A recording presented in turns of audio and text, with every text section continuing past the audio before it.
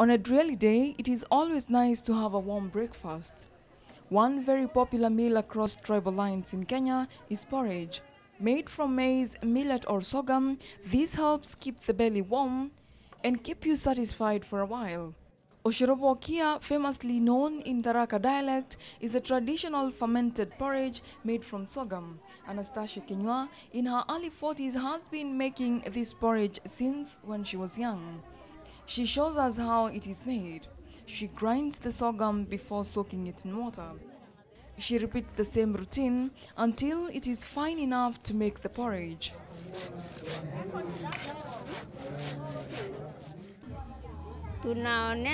Tunaonesana chakula ya kitamaduni, ugali, uzi, kitu kingine kinaitwa makia, modolwa na uji mara tatu. There are 5 different forms of the Tharaka traditional porridge, the difference being the way it is prepared. Hiyo uji taifu hiyo tano, kuna ile inaunganisha maji. Hii kita inaitwa kita, hiyo ni ya kuunganisha maji. Sababu keruganilio haiwezi kaunganisha maji, sababu sio kali vile kama kita.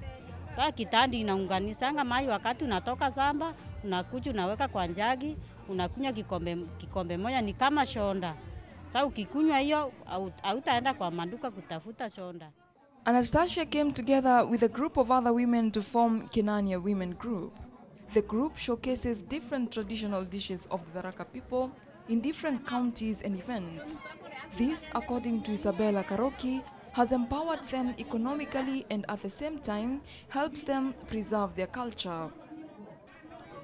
Tumefaidika kama kikundi zetu, tumefaidika sana sababu tuko na vitu vingi sana, tumesinda hata kwa hiyo mkima na machoro. Tumesaidika sana. The women are also using this group to fight cultures like FGM that is still practiced in the community. Hatutaki wasichana watairiwe. Hiyo tunakinga sana.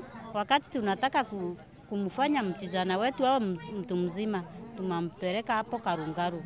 Kuna hilo mafundisho wataenda wafundishwa huko. Kuko na walimu huko. Wakifundishwa watafuatilia hiyo mafundisho na watakuwa wasichana wazuri. Food is not the only culture maintained by the Tharaka people, but also making sisal ropes, baskets, mats, not to mention the music and the dances. Friday marked the second day of the Tharaka Nithi Cultural Festival. The festival goes on until tomorrow. Marete Salvin, GBS News.